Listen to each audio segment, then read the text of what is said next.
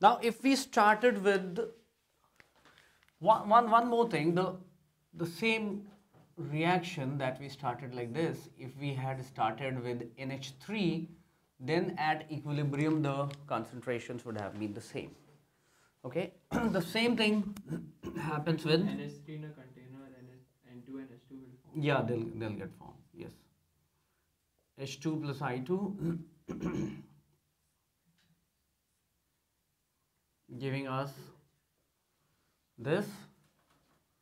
So what happens if if you look at the concentration versus time,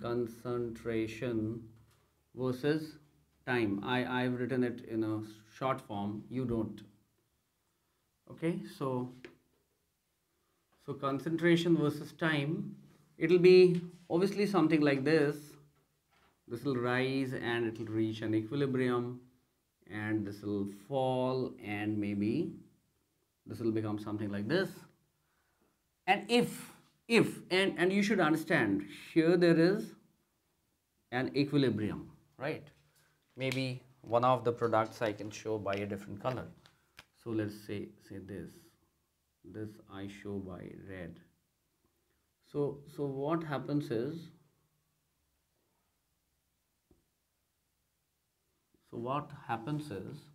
if somehow I was taking the time as 0 here, do not think that it is the same time that is extended. Okay, they are absolutely broken. Fine, and this is not a continuation of this. So it is broken like that. This is the place where the time runs backwards, in a sense. Okay, so what happens if you had sort of put up this,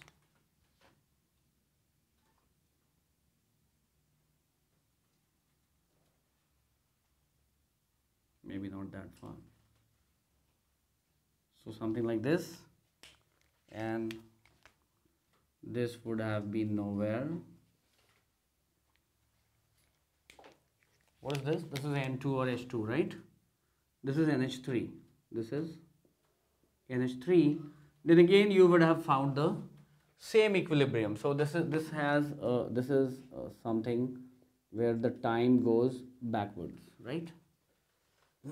You'll find the same thing, but do not confuse it. They are absolutely two different graphs. What do we mean by time goes backward? Nothing. This is some other time scale, right? What we are trying to do is we have flipped the whole time and kind of superimposed, just to show that the equilibrium concentrations would have been the same. Okay, the equilibrium concentrations would have been the same. That's all. So don't get confused with that. This is either N2 or this is either H2 or I2. So reverse. Or I2 and this is HI. Okay. Fine.